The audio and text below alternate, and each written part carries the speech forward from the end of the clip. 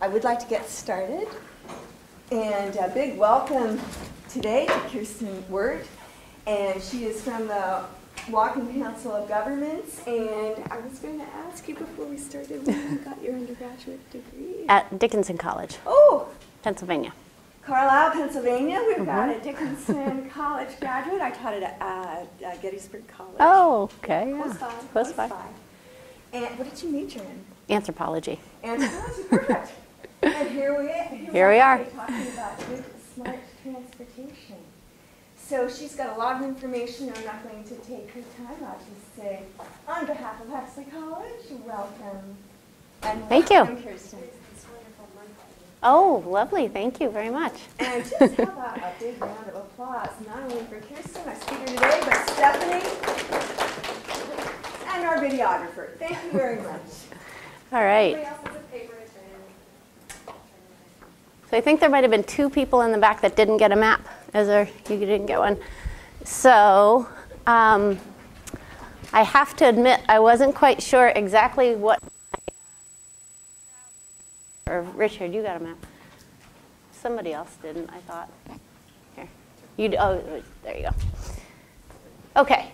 So I coordinate the Smart Trips program for Whatcom County from the Whatcom Council of Governments.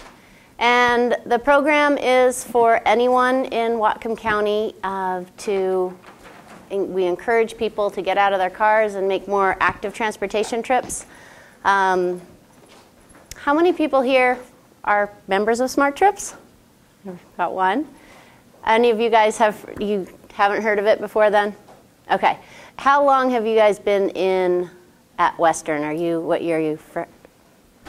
2, 3? You've been in Bellingham for a few years? Okay. So, and how many people own a bicycle? Half? How many people have a bus pass? Is that everyone? Everyone here has a bus pass? Okay, you don't need to take these then. All right, and everybody has 2 feet, right? So we're going to talk about bus, bike, and walk. Carpool also. How many people came to campus with a car? Have a car here? 2. So not too many. So that actually is the reason that you probably haven't heard too much about Smart Trips. We don't spend a lot of our marketing dollars up at Western because of the high parking fees you guys would have to pay. The fact that I don't think you're supposed to bring a car as a freshman, correct? Am I right with that? So, you know, our marketing dollars are better spent out in the community with people who are driving and trying to get them to leave their cars in the driveway. So this is what the website looks like right now. Only one of you would know that we got hacked on August 1st and we lost our whole website. We didn't lose our data. We lost 1 month of data, but we had to build a new website from the ground up, and they did it in 20 days. Our web team was awesome. We were going to rebuild our website by the end of this year because at 6, almost 7 years old, we knew it was getting old and was vulnerable to getting, they think it was a robo-hack, a robot that goes out and tries to mine information, but it didn't look like any information was taken from our website, which is really good. But they inserted SQL code into the website and it just ate it up from the inside out. So really expensive thing to have happen. So somebody should be setting up insurance for that, I think. But anyway, this is what the new website looks like for now. We haven't had our designer go through it yet. But you go to our website, you sign in, create a trip calendar, and the whole idea is to make people more aware of the trips that they're making, the smart trips they're making, and encourage them to make more trips. Smart trip is any trip you make that is not alone in the car. So anytime you bus, bike, walk, or ride share. So the calendar looks like this. Right now, this is my calendar today. I've made 1,500, almost 1,600 trips, 1,587 trips. And that's in just under 6 years of logging my trips. And I live over by Barkley. I work downtown. It's about a 2.2 mile bike ride. I bike every day to work. You can do an autofill on your calendar, so all it does is fill in, I make this trip every weekday, so I definitely do that. I bike a lot more than that, but that's often what I fill in on my calendar. And in 6 years of doing that, I've logged over 11,000 miles. So it's these short little trips that we're likely to jump in our car and make that our program is really trying to target. So the trip in 40% of the trips in the U.S., and this definitely holds for Bellingham and Whatcom County, 40% of the trips that we drive are less than 2 miles. So kind of sad when you think you can bike 2 miles in about 15 minutes. That's a 15-minute bike ride isn't a big deal, but it's just so much easier to grab the car keys. We're just in such a car-centric culture. So the short trips really add up is where I'm going with that. When you log your trips, you've got, you put in your one-way distance, and then you put in your trip mode. I don't have a pointer on this, but I was trying to get a screenshot with the drop-downs open, but I couldn't manage that. So it's bus, bike, walk, or carpool. Those are your 4 trip mode options. And then your trip purpose can be work, school, leisure, or errands. So it pretty much covers any trip you're making for any purpose. And that's what really makes our program a lot different. There's a lot of commute trip reduction programs across the country. Almost any other program you look at anywhere else in the U.S. is really focused on the commute trip. It's called CTR, commute trip reduction. And what we know from our mobility studies in Bellingham is that the commute trip is only 20% of the trips on the road in any given day. So if all you're focusing on is a commute trip and you're only working at businesses, then you're only going to get 20% of the traffic on the road. So if your goal truly is to reduce traffic, get cars off the road, get people making healthy, active trips, then concentrating on the work trip, while it's convenient because you have people clumped in big groups at work sites, you can work with them easily, it's not the most effective way to actually get cars off the road. So our program is really unique in that we include all people in Whatcom County, any kind of trip they're making, and it doesn't matter where you work. And then we have incentives. So the incentives, if you log 5 trips for the month, you're automatically in a $250 prize drawing. If you make 5 trips each month of the quarter, you're automatically in a $1,000 prize drawing. And these are some of our winners. The last quarter's $1,000 prize winner at the top, and then just this past month, that's our $250 prize winner. I just took a picture of our new $1,000 prize winner today, and she was quite happy. That's my favorite part of my job, is giving away the $1,000 and the $250. But we post them up on the website.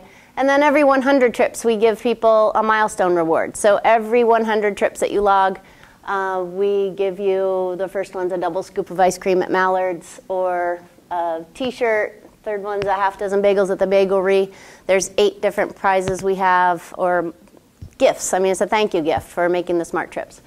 And those really keep people logging trips. It's amazing how long some people have logged their trips, and amazing commuters or people on the bus and carpoolers that are going 25, 30 miles a day, how quickly their miles add up. It's really amazing.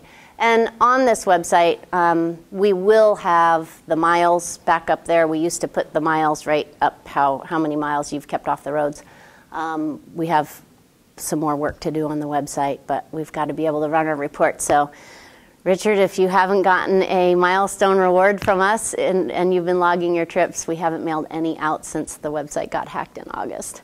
So we're by the end of this month, they're supposed to have the report. We just literally can't pull the names and print the envelopes. We have all the data, but we can't run the reports right now, today. Hopefully next week. We have a lot of mail to get out next week, that's for sure. So, ooh, it went backwards. Why am I going backwards now? Was it? It should just go.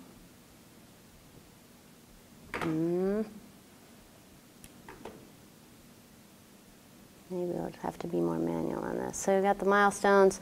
So I'll just quickly go through the 4 modes: walk, bike, bus, carpool. This was supposed to be the ins and outs of getting around Bellingham. So I want you guys all to open your maps Did everybody get a map? I think a few people came in. Anybody not get a map in the back? And I didn't hand these out just because they're a little more difficult. Here, take one of these. Open up your map, and this is something that people really just don't have a clue about, is how close things actually are. I want you to find your house on the map. Is everybody here in Bellingham? No, you're out in the county? Then you're not going to be on the map. So use the school as your center point.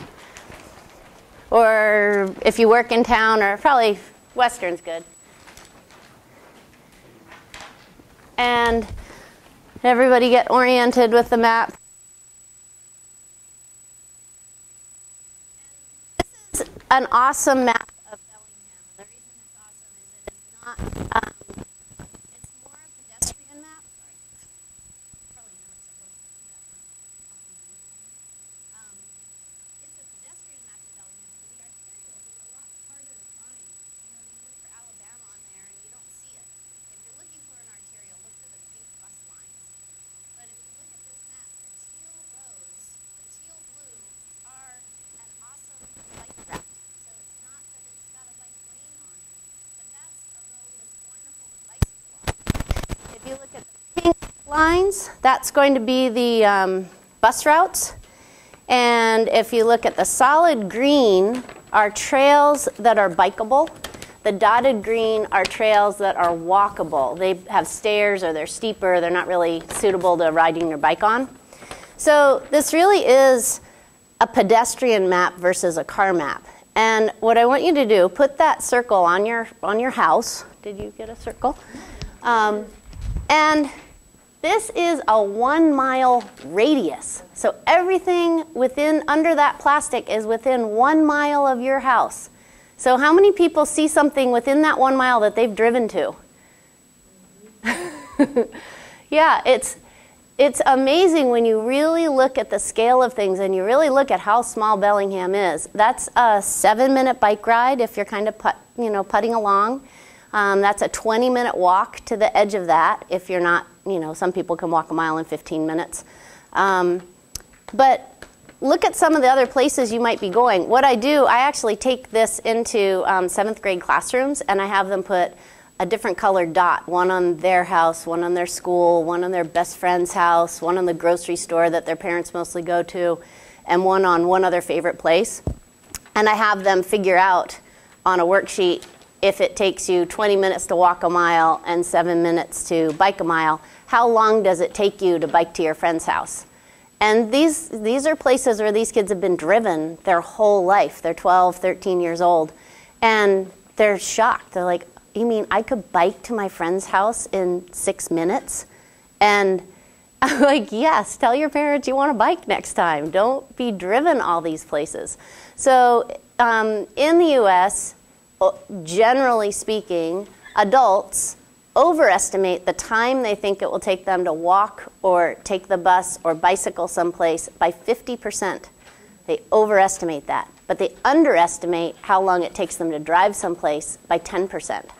So as a culture, we really have this view that cars are the best way to go, they're fast. They are fast and efficient. But sometimes a bicycle, if you get exercise in your routine, making active transportation trips are really a great way to go. And what studies have found is that walking is the first trip that people change. So there's a lot of places that you go that are within that mile, that are pretty close. And when people first start trying to add more smart trips into their day, walking's the first thing they do. So walking trips are great. You can enter in a trip as short as you want on our website. We're not picky about that. It can be 0.2 miles, and we don't mind. Put it in. And keeping that calendar really helps people start thinking about the trips they're making and trying to add more in. So the bus. So we have the WTA bus system. Do you guys all ride the bus? Because I don't need to talk about it too much then. Everybody here pretty much rides the bus. Go ahead.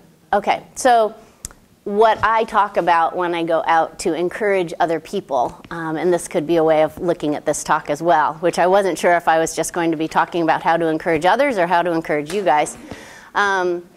I go through and give them bus basics. It's amazing. People don't know how much the bus costs. They don't know where you put your money in. They don't know that I always point out, look, no change given. If you put a 5 in there, your bus trip just costs $5. And a lot of people out in the community don't realize that. So I also set up, for Smart Trips, I also set up the employer partners. So I go out to employers and work with them and help them figure out ways to encourage more of their employees to not drive to work. So we talk about the bus, we talk about the fares. I have with me, and this always goes over really well with the 7th graders, but I give them all a transit guide, and then I give them each 2 one free ride coupons. And they're challenged by their teacher to ride the bus someplace that weekend or go with a parent. And I always have to show them, put it in the dollar bill slot, and it'll take it in. So I always have that slide in my presentations. I just finished up. Yesterday was my last day with Culshan Middle School, and the School Smart Trips program that we wrote. This was our first full launch of it, and I was in there Mondays and Thursdays all day for 5 weeks. And it was pretty intense, but these kids got a lot out of it. So the first class I teach them, we do a transportation Jeopardy game, which is really quite fun. They really enjoy that. They ring bike bells to sound off that they want to answer the question. And the second class, we do mapping. We do this with the plastic disc. I told you about that. And the third class, they learn about reading the WTA transit guide, which is tough. You know, that's like you open that up, it's a sea of numbers. That's really confusing for kids that have never seen this before. It's really confusing for a lot of adults when I go and talk at businesses about Smart Trips. And then the last class is about riding the bike. So those classes, they're really fun to do. I remind everybody that we do have lines that run every 15 minutes. You guys have excellent bus service up here at Western. We really do have pretty amazing bus service for a city the size of Bellingham in the U.S. You know, you can't compare to Asian countries or, you know, a lot of other European places, but we do have really pretty amazing bus service overall. And I always point out you can put your bike on the bus, and that's something that a lot of people don't think about. They live far from a bus stop and so just assume I can't take the bus. And that's too bad because they really can. You know, even if you live a mile from a bus stop, that might be a 20-minute walk that you don't want to take the time to do, but you could zip down in your bike in 7 minutes, lock your bike. If it's a safe place, you could lock your bike at the bus stop or put your bike on the bus. And has anybody done that here? Who in this room has put their bike on the bus? 1, 2, 3, 4? Richard, you have? So if you're going to put your bike on the bus, it is a little bit intimidating the first time, and I've been trying to get WTA to paint a mural on the wall and have a rack so people could try it out before they're actually at a bus stop with the bus coming up. You put your tires in the correct grooves of the rack. The rack is marked, put your front tire here, and then you pull up this arm that comes up over your front tire. And it's just a spring-loaded hook. There's nothing fancy about it. There's no clips. The first time I did it, I was sure my bike was going to fall off the bus and get run over by the bus. But it holds it on. It works. And then when you want to take your bike off, this is a better shot of the arm coming up to the front right at the bottom there. You can see the arm on one of the racks. Undo the arm off your bike. Pick your bike up, and then be sure you fold it up. So there's a handle that says squeeze here to fold, I think it says squeeze here. Squeeze this handle to fold the rack down. I just did this yesterday. I think I remember what it said. And then the bus can't drive. If there's no bikes on the rack, the bus can't pull away until it's folded back up. So the drivers get annoyed if they have to hop out and fold the rack up for you. So be sure you do that. Biking. Biking's probably my favorite one. This is how I get around a lot of places. This is truly, if you're going to replace a car trip in Bellingham, this is the most efficient way to do it. You've got the most range. You're not, stuck to a bus schedule or bus routes. You can cover a lot more distance a lot more quickly than you can by foot. And I always wheel in my bike. I don't have it with me today, but I show people my panniers on the back of my bike. I'm sure you've all seen them. Lots of people have them up here. But I can carry 5-6 bags of groceries in those 2 panniers when they're loaded up. I've taken a Christmas tree home on my bike. It was a smallish one, but it was still a tree. There's a lot of things that you really can carry on your bike. And unfortunately, in this country, we don't have bike education. And, if you go to school in Holland, you've had 80, 120 hours of bicycle education in elementary school. I mean, they take it seriously, and they don't want people having accidents, and they've got a lot of great infrastructure for cycling. We don't have that here. We have adults that tell me that they should be riding on the sidewalk, or that they should be riding against traffic the way you'd walk if there wasn't a sidewalk. I mean, there's a lot of confusion about how to ride a bicycle on the streets here. And it's for a good reason. Our infrastructure really is built for cars. As a bicyclist, you're in a bit of a gray area. And there's some things that we teach that you can do that will help. And the one thing I tell people and, try to hammer home is drive your bike the way you drive your car. You're out on the road, you're a vehicle. And the more you behave the way a vehicle behaves and follow the rules of the road, the better chance that drivers around you are going to know what you're doing, and you're more predictable. So, no driver wants to hit a bicyclist. It happens when something surprises them and they're not expecting it. You do something unexpected to them, like swerve across a crosswalk or, blow through a red light. And the more predictable you can be, and following the rules of the road makes you more predictable, the less chance of having an incident with a car. So biking really is quite safe. There's lots of ways to make it safer. And this map, again, if you are going to pull your bike out, if I inspire you in this crummy weather and you still want to get out there on your bike, or come spring, you want to pull your bike out of the garage and get out there and ride, use your map. Keep this map and find some good routes, because even though I want you to drive your bike the way you drive your car, it's probably not the same route you drive your car. And this is probably the hardest thing for people who have driven to work the same way every day for 5 years. And I come in and they're like, oh yeah, I want to start biking. And they take their same driving route on all the arterials, and they have a horrible experience. It was awful. They felt like they were going to get run over. It smelled bad. It was noisy. And they don't ever want to do it again.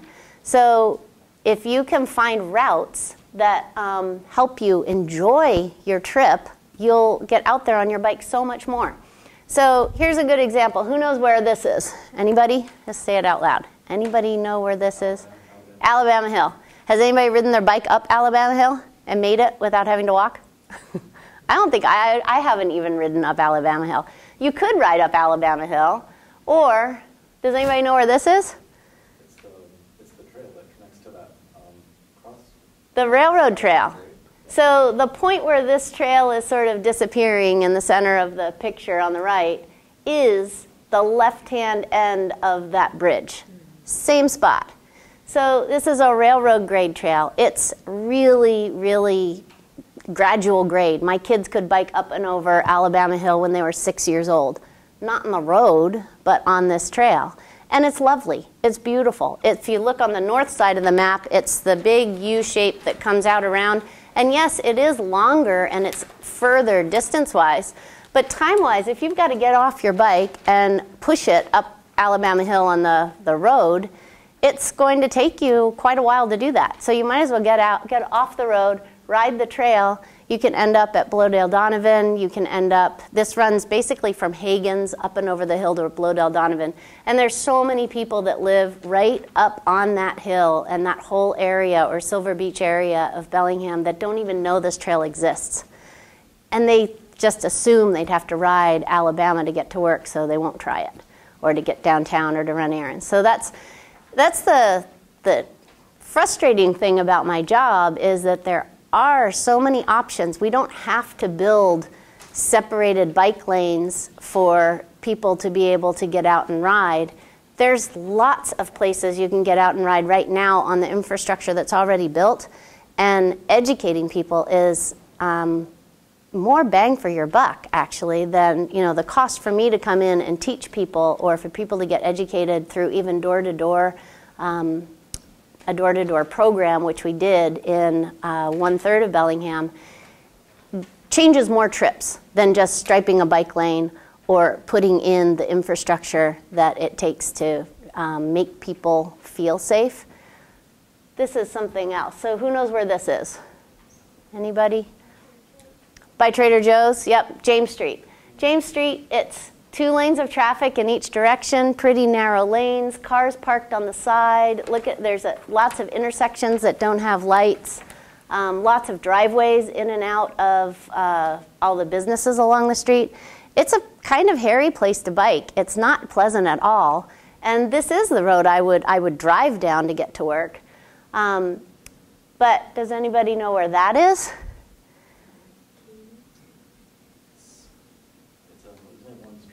One street over. One street over is Iron Street, and that parallels all the way down.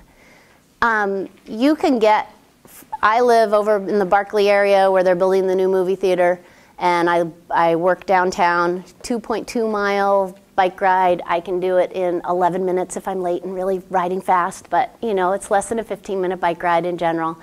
I'm not on an arterial the entire way. I'm on streets like this. It's a lovely ride. I can zone out. Well, I don't zone out too much. I'll tell you why I don't do that. But, it's not like I'm gripping the handlebars and feeling like I'm going to get creamed any second by a ton of traffic. It's quiet. There's squirrels. I got to pet a pig yesterday riding to work. I never would have stopped my car and gotten out of my car, but I'm biking along and like, oh, that dog is really sad looking. And then I looked again, and it's a lady walking a pig on a harness.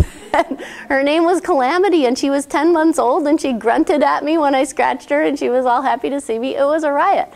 So, those kind of things happen when you get out of your car and you aren't driving everywhere. And it was on a neighborhood street like this. Yeah. What's that? So Iron Street's not marked on here. It might be marked on the other side. There, right there, Iron. It's just really I know, faded. But it's not. No. I here, but it's not. Yeah, it's. They chose Grant. Is that one Grant? I see. Okay. Grant on your map is the blue route that's chosen because Grant now has a blinking crosswalk across Alabama. So I do ride Grant Street. I could ride Iron, but Grant Street gets me, I come out right behind the high school, and then I can ride the little trail around behind the tennis courts, and then I'm pretty much downtown, and I haven't been on an arterial yet. So, yeah, Grant isn't marked as one of the preferred routes, but the point is it's 1 block away from all the mess of James Street. I really stress that bicycling is basically as dangerous as you make it. Less than 25% of bike crashes even involve a car, and half of these are biker at fault. So if you follow the rules of the road, just doing that will cut out half your chance of having a crash with a car. The vast majority of crashes that do happen with a car happen at intersections. And so intersections are the one place where we really talk about the most, and we try to get people to really pay attention at intersections. Be visible, be predictable by following the traffic patterns, and make eye contact with drivers. And that is really, really key. You want to be sure, if there's a car waiting to pull out in an intersection, you want to, and you've got the right of way in front of them, you want to be sure they've seen you. And the only way you can do that is by making eye contact with the driver. So be sure you're really riding cautiously through the intersections. And, if you biked out, I don't know, has anybody gone out to Northwest soccer fields or out Northwest, out along some busy road? You've got a whole bike lane. The cars are passing you 45, 50 miles an hour. And it feels really unnerving when those cars are flying past you. And that provokes the most fear of newer cyclists. And statistically, in that situation, you're really quite safe. Very few cyclists just get mowed down from behind by a car passing them. Most accidents happen at the intersections. And we have to remember that only 25%, less than 25% of crashes even happen with a car. So cycling is really quite safe. Per hour of exposure, it's equal to your chances of getting in a car crash. But nobody says, oh, don't drive, it's too dangerous, you might get in an accident. But lots of people say, oh, don't bike, it's too dangerous, you might get hit by a car. So, you really have to start looking at what the realities are and the dangers really are and weigh it. And, what's the #1 killer of women? Anybody know? Heart disease, exactly. Heart disease is the #1 killer of women. If you get out and ride your bike 15 minutes to work and 15 minutes home, guess what that does to my risk of heart disease? It plummets. I mean, my risk of dying of heart disease is so much higher than my risk of getting hit and killed by a car, but yet that's what people just focus in on. And it keeps them from doing some of these really healthy, active things that will, make them healthier. So lane positioning, that's one thing that is really hard for people, including adults. This is a tough one for the kids to wrap their brains around when I'm in a 7th grade class. But who could tell me what's wrong if you took the line that the guy in red is doing? What's wrong with that? It's like you're merging with the car. It could look like, okay, so the car in front is parked. The car at the top is parked. People are walking on the sidewalk. You've got one lane of moving vehicles. Yeah, like to the motorist, it looked like you're going and running. Yeah, it would look like that. Anything else? Anybody else see something? Yeah. If the parked car was pulling out. If the parked car was pulling out, You couldn't see as well. you wouldn't be very visible to somebody in that parked car. So there's 2 other things. Anybody else have a guess? Yeah. Motorists might expect you to be pulling on the sidewalk rather than out on the street if it's not curbed. That could be. I hope motorists don't expect you to ride on the sidewalk. But I'll just tell you. So the guy in red he's being really unpredictable. So to the driver coming up behind him, who might be zoning out and is just not really paying attention, didn't really even see him because he's over there hugging the curb, and all of a sudden this biker comes into his line of vision, and he doesn't know what the red guy's going to do. Is he crossing the street? Is he going to make a left-hand turn at the next light? Is he, this bike to him looks like it's just flying out in front of him. So he might slam on his brakes or swerve into the other lane. I mean, you can cause an accident by being really unpredictable as a bicyclist. The other thing is that in the red, he's really close to that parked car. What happens when somebody gets out of a parked car and there's a bicycle riding by? Anybody? You get doored. That's in 25 years. So I've been biking for over 25 years, including a 1.5 year long bike trip around the world, all kinds of crazy traffic, wrong side of the road, you name it. I've had one incident with a car, and it was getting doored. So you don't ever want to bike within 3 feet of a parked car. So this guy in the red is being unpredictable, and he's also leaving himself open to getting doored by that car, and he's less visible if there is somebody in that car wanting to get out or wanting to pull out.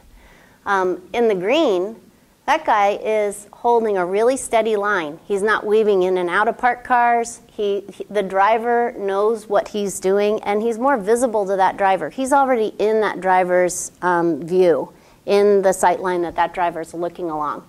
So yes, he's closer to the car than he is to the curb, and that's not where people intuitively want to ride their bicycle. But if you look at it, you can see it is the safer way to go. So giving yourself space on the road and moving out into traffic a little bit as a bicyclist, if it slows down traffic a little bit, hey, guess what? You have every right to be there too. And now that Portland and Seattle have really been upping their bicycle numbers, it's all shown that it lessens traffic accidents for cars as well. People do start to slow down. That's not a bad thing. That's okay. So what's wrong with this? This cyclist, both the cars are going in the way the arrows are pointing, 2 lanes of traffic the other way. The bike's going in the right direction, but what's wrong about that? Anybody have an idea? You should be in front of the car. Or should be behind it or instead of Well, sort of. You're going the right direction. This is where it's sometimes safest to take the lane, and where you just take the whole lane and make the cars, force the cars to go completely around you. At that top one, where he's hugging the curb right there, he's really giving the impression to the car coming up behind him that there's room enough for you to pass me. It's okay, there's enough room for all of us. But really, there's not. That's really dangerous. That car is too close. Cars shouldn't pass closer than 3 feet. Cars should all give 3 feet when you're driving around. Cyclists, give them 3 feet. And there's just not 3 feet there. So it's perfectly legal for him to take the whole lane. The car has to move over. And it's really surprising what the effect that is on drivers. As you move out into the lane, they kind of have to deal with you. And so they deal with you better than thinking, oh, you're right on the other side of that white line, you're right next to the curb, and they think there's plenty of room. They don't move that steering wheel at all. They just come right by really close. But if you're on the other side of the fog line, all of a sudden they have to do something, and they'll give you more room. They give you extra room. It's weird, but it does work. I've been biking enough to know. So you can take the lane. And then this one, what's going to happen here? Here he's going to get doored. Yeah. And he's not very visible from car A. But the lanes are a little bit wider here. So as long as he gives himself 3 feet, you don't maybe have to take the whole lane. It's your call as a cyclist. But keeping a little bit further from the car forces car B to go around. And when they maneuver around, they give you more room. It just keeps you safer. You sort of have to build your own room around you on the street a little bit. Car doors are bigger than you think, okay? So this one's always surprising to the kids when they see it. But, that car is parked where it should be parked. The guy's in a bike lane, a striped bike lane.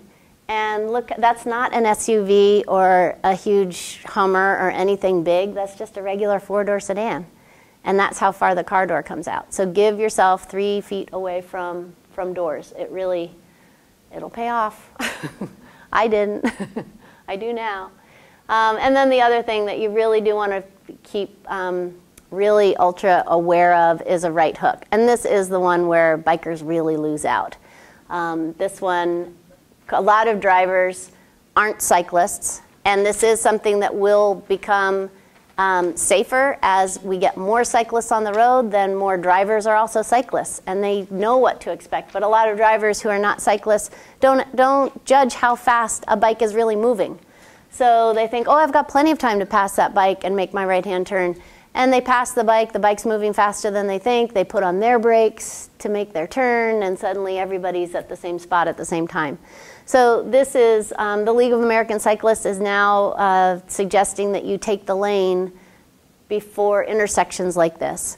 It's your call when you're riding if you want to move out into the lane and totally block that car so that car can't come up on your left-hand side and cut you off. I often will, if I'm at a, you'd think people would know it's a freeway on-ramp. I'm a cyclist. I'm probably not going to get on the freeway. But I have to ride across that on-ramp, and it's a little bit sketchy because people are already starting to go fast. I'll often, look back, and I'll kind of point down. I'll just say, I'm going to stay right here and move out a little bit. So it's really clear. The more predictable you can be to cars, the safer you're going to be. Yeah.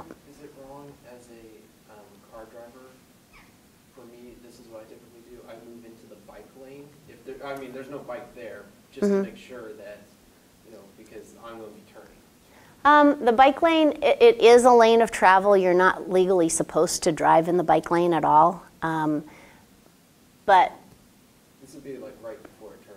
That way there's no risk of well, if you've got your blinkers on and you're not cutting off a cyclist, that's the main thing. If there's no biker in the bike lane, it's, you're not, I would say no harm done. Can I answer this? Yeah. I'm sorry, this just freaks me out. I've talked to the police about this, and you're not supposed to, like Kirsten said, you're not supposed to cross over. Yeah. To me, that seems like the freaking most safest thing to do. This freaks, I know lots of, I'm sorry, I hate to sound like the people you're trying to. Another issue is that because of distracted driving, which we don't condone or Yeah. anything, but the other danger with this, besides this obvious danger, is what happens with the car behind. I mean, certainly we've had a disastrous case with little pedestrians going across the street. So it's not just unique to, but it's smart trips, and it's almost like you're saying that the drivers actually just need to be educated or have the experience themselves, so that they'll understand. Well, yeah, but that's your chance of having that happen is so slim. If I could get every driver in Whatcom County out on a bicycle for a day, I would love it. Right. But, and, you know, I wish drivers would even think about, you know, every biker that they see downtown that makes them tap the brakes so they don't run them over is leaving a parking space for them. You know, every time I ride my bike downtown, I'm not taking up a parking space. You know, every time I bike anywhere, Trader Joe's, where the parking is awful and you can't even park your bike. You know, I'm leaving parking spaces for the drivers. I'm freeing up road space. Every time I ride my bike someplace, I'm actually freeing up road space because I'm sharing the road with cars. So it is frustrating. I wish we had better education for sharing the road. And I do wish we had better infrastructure. And the more cyclists we get out on the road, the more drivers are cyclists, the more drivers are used to driving around cyclists.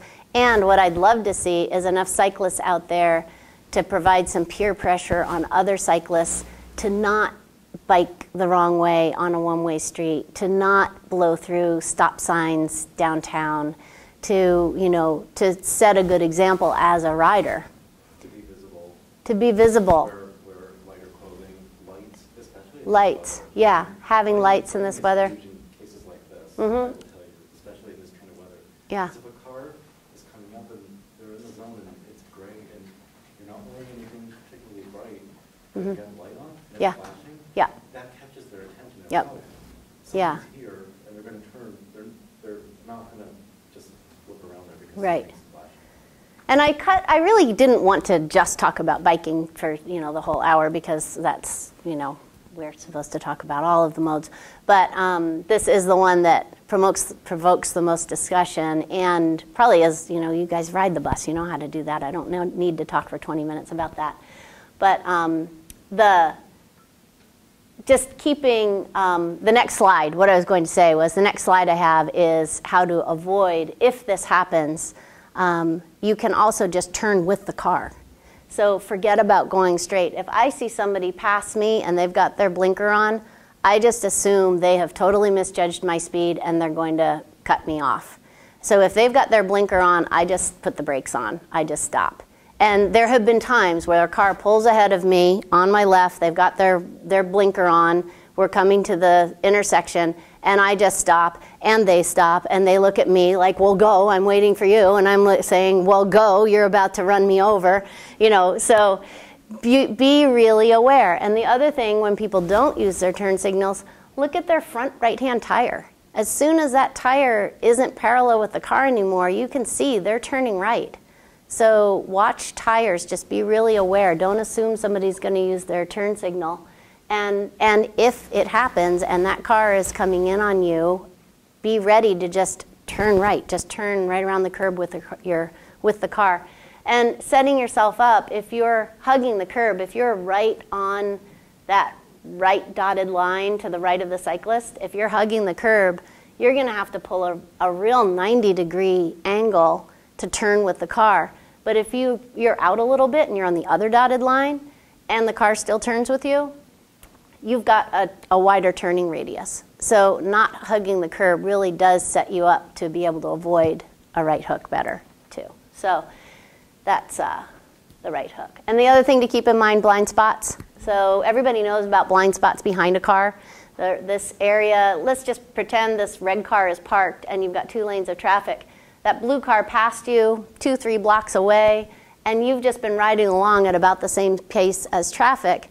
You could be in that blind spot for 2 or 3 blocks. That car's completely forgotten you're there, and they're going to turn right, and they don't use their blinker, and you know, you just have to be really aware of that. So you just have to be a lot more defensive when you're riding in traffic, that something like that can happen. So be aware that you could be in their blind spot. This is something, nobody knows what this is. Anybody know what this is a diagram of? I don't think anybody's gotten this one yet. It's your A-cone for the driver. You can't see that area. First person. Very good.